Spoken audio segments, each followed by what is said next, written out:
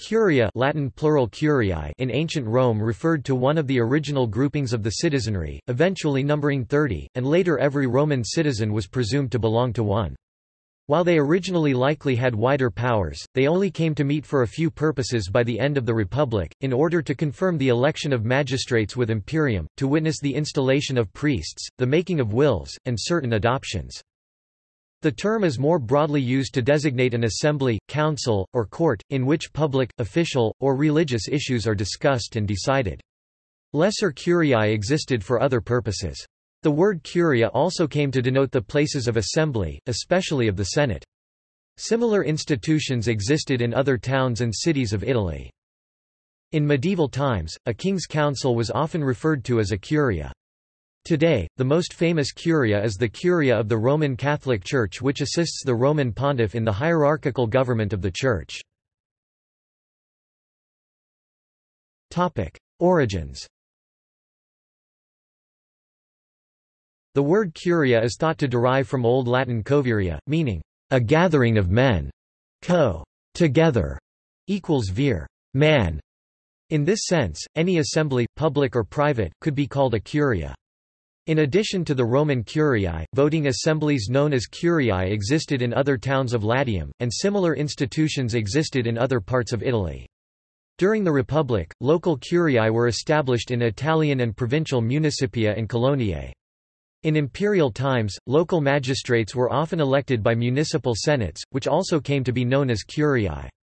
By extension, the word curia came to mean not just a gathering, but also the place where an assembly would gather, such as a meeting house.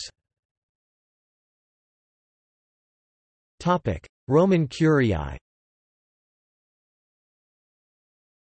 In Roman times, curia had two principal meanings. Originally it applied to the wards of the comitia curiata.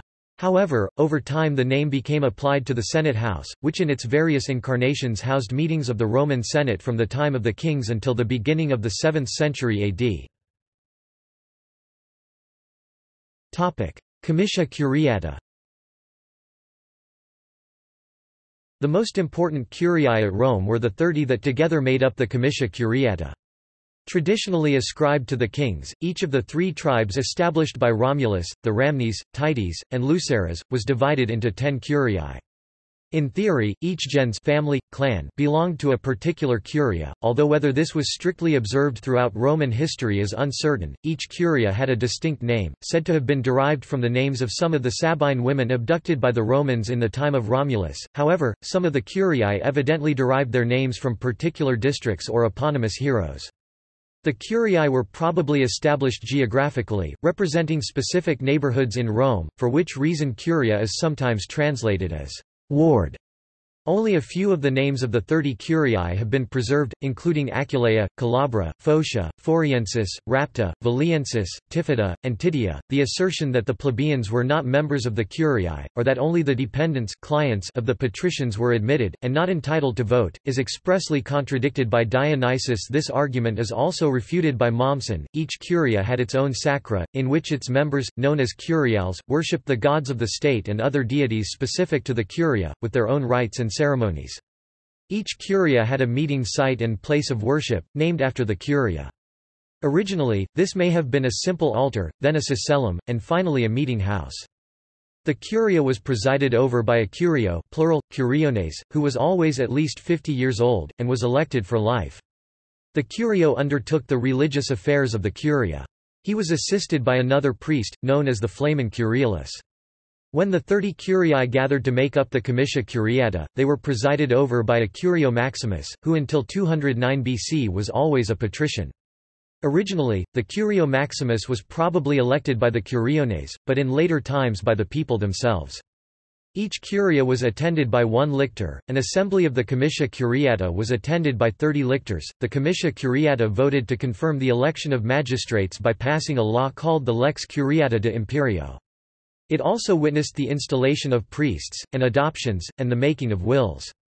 The Pontifex Maximus may have presided over these ceremonies. The assembly probably possessed much greater authority before the establishment of the comitia centuriata, which gradually assumed many of the curiate assembly's original functions. Senate House.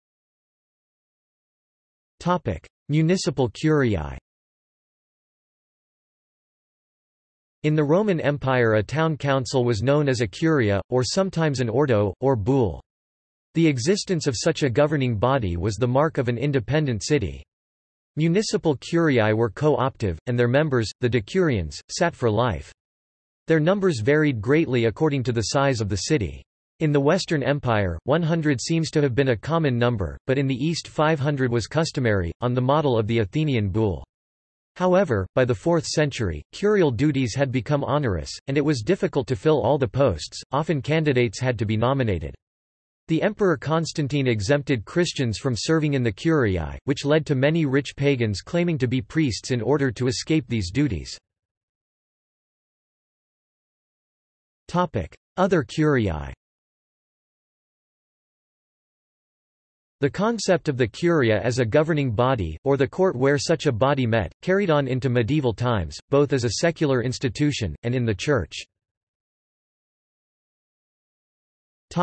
Medieval curiae. In medieval times, a king's court was frequently known as the Curia Regis, consisting of the king's chief magnates and councillors.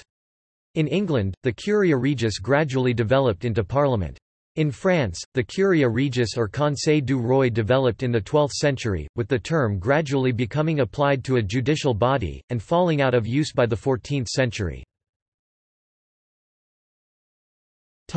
Roman Catholic Church.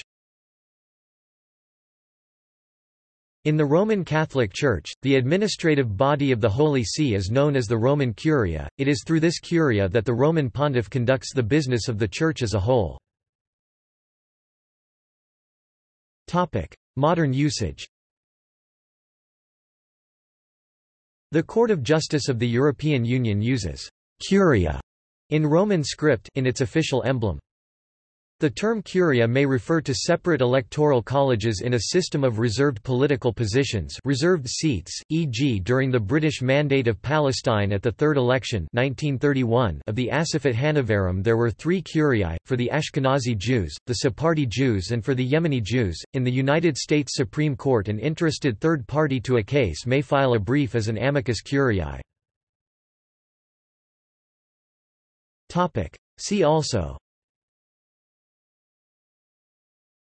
Constitution of the Roman Republic. References. External links. Curia. Encyclopædia Britannica 11th ed., 1911.